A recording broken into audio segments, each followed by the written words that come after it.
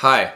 Recently I read a news article titled, "Yazidis Commit Mass Suicide After Rape by Islamic State Fighters." The article said, quote, "The Yazidi religion is indigenous to Kurdistan, and Yazidis themselves are ethnically Kurdish, but unlike many other Kurds, they largely avoided intermarriage with surrounding Arab tribes, and thus many of them maintained a strikingly fair Aryan complexion, with blonde hair and blue eyes. By raping their women, Islamic State fighters complement the slaughter and forced conversions of the Yazidis by impregnating them and breaking their bloodline, according to one leading Kurdish activist."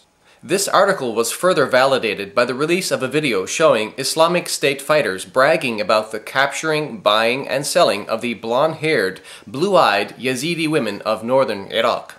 In the beginning of that video, you see one Islamic State fighter speaking about his female slave market by saying, quote, "Al-yom suq al-sabaya, al-yom suq ma malakat aymanukum," meaning, today is the female slave market day. Today is the market of what your right hands possess.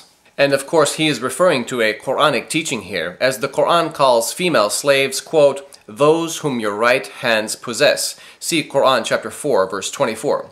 Also in this video, the Islamic State fighter says, "The price depends. If she has blue eyes, it will be different." Now we must ask ourselves, does this obsession and sexual desire to capture and enslave blonde-haired, blue-eyed non-Muslim women have any basis in the teachings of the Qur'an and Muhammad? I will answer this question by starting with the Qur'an.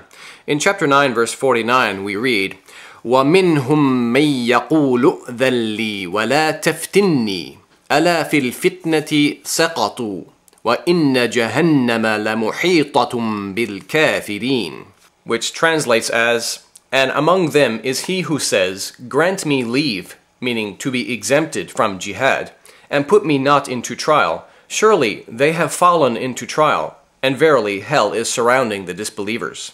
Now, in order for us to understand the historical context of this Quranic revelation, we first need to turn to the tafsir or exegesis literature for an official Islamic commentary on the Qur'an. In the popular and widely used Tafsir al-Tabari, it says the following about Qur'an chapter 9 verse 49. وَذَكَرَ أَنَّ هَذِهِ الْآيَةِ نَزَلَتْ فِي الْجَدِّ بْنِ قَيْسٍ. It was mentioned that this verse was revealed regarding a man named Al-Jadd ibn Qais. Who was he? Well, he was a man who did not want to go out and fight jihad for Muhammad, and he asked to be exempted from that duty. As we read in the tafsir, he said to Muhammad, وَلَا تَفْتِنِّي يقول وَلَا تَبْتَلِنِي بِرُؤْيَةِ نِسَاءِ بَنِي الْأَصْفَرِ وَبَنَاتِهِمْ فَإِنِّي بِالنِّسَاءِ مُغْرَمٌ فَأَخْرُجُ وَآثَمْ بِذَلِكَ. Draw me not into trial. This means, do not trouble me with the sight of the women of Al-Asfar and their daughters, for I am tempted by women, for I fear that I might go out and commit a sin because of that.